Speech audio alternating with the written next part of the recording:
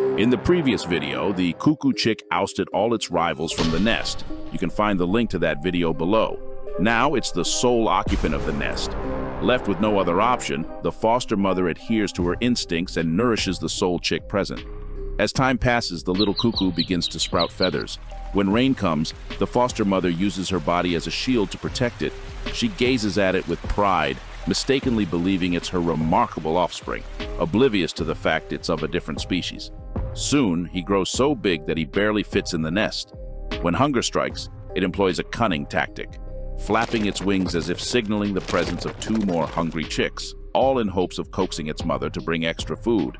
By the 21st day, it's ready to embark on a journey outside the nest. However, its devoted mother persists in feeding and guiding it in hunting. Eventually, the young cuckoo will take to the skies and depart forever.